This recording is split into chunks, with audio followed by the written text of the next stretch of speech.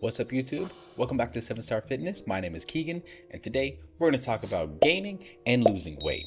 So, let's start off with the easy stuff. What do I do when I'm trying to gain weight? Easy. 1. I eat a lot more carbs. Now, here's the thing. A lot of people don't really pay attention to just what's carb heavy and what isn't carb heavy. I eat a lot of bagels, pasta. Really, that's the most of what I include more of. Breads in general, but bagels and pasta are huge wins when I'm trying to gain. That's because bagels and pasta are really easy to eat pretty small amounts volume-wise and get crazy amounts when it comes to actual carb values. The macros on them for carbs are great for actually gaining. 2, oil. Now, a lot of people are going to think, why would you include more of that? Olive oil? Definitely a solid fat to add into your diet. It's going to be great for helping optimize your body's ability to strengthen your immune system and increase testosterone levels. Well, more so just optimize testosterone levels, but we can talk about that another day. But a lot of people don't think about that when it comes to their cooking. Here's the thing. If you make roasted vegetables, throw a little extra olive oil on top, you'd be surprised the impact it can have on your caloric value for the day. It's a huge game changer. And all of a sudden, a lot of your food's going to start tasting way better. Now, there's other things you can throw in there too. Mayonnaise, cheese, things like that. But honestly, the olive oil one, that's the one I make the use of the most. 3, snacking. Now, when I say snacking, I don't necessarily mean just eating small things throughout the day to kind of snack on and just satiate myself, well, as I'm getting hungry. What I'm talking about is needless inclusions of food throughout the day. Example, picking at my daughter's food. Now, as you probably know, toddlers not really the greatest when it comes to eating everything on their plate sometimes. They can be rather finicky when it comes to their diet. That's where Dad comes in. Anything she doesn't eat, oh, guess that's mine now.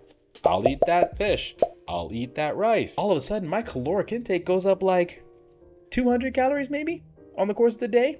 It really depends on how hungry she happens to be. Usually it's a pretty easy win for me because she'll do stuff like leave rice on her plate or leave cheese on her plate or leave bread on her plate, and it'll just be sitting there. The option is either to throw it out or let Dad eat it. And when I'm in gain mode, give me those calories. Give me those calories. It's mine. It's mine now. So when people try to guess as to how much I eat and then get surprised when I'm in gain as to the fact that I'm eating like 4,000 calories a day, it's really, really easy for them to kind of think to themselves, well, that seems impossible. How would you eat that? Despite the fact there's a bunch of people out there who are eating way more than they think they are because they're doing, you guessed it, a bunch of the things I just mentioned. Now, as a bit of a hint, if you're trying to lose weight, here's the key.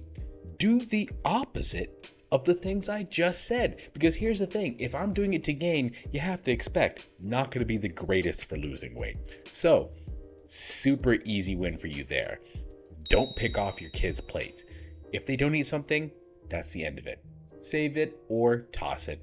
But they're eating it or it's going in the garbage. That should be the rule. When it comes to carbohydrates, pastas are great, but you're really going to have to watch your portions. If you don't, easy for things to get out of control. Same thing with bagels. Bagels will run you with carbs. So you're definitely going to have to keep an eye on those whenever you happen to be partaking. Manage your portions. That's important. Last but not least, you can back off on the oil. It doesn't mean you have to get rid of it. The oil is still going to be great for helping maintain your immune system. It helps strengthen cellular walls. It has a lot of very important and very beneficial functions for the body.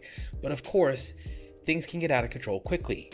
Again, manage the portions. All of a sudden, a lot of this becomes a lot easier to deal with. Well, figured we can keep it really short and sweet there. That's the end of the video. If you guys enjoyed that, found it educational, found it useful, found it helpful, please like and subscribe. And of course, throw a comment down below telling me about what you thought of the video, what other tips maybe you have for gaining or losing weight. And of course, I'd love to hear from you guys. I like to talk, so we'll have a conversation down there. Anyhow, stay shining, because the galaxy can only be a bright and beautiful place if we all shine together. Peace.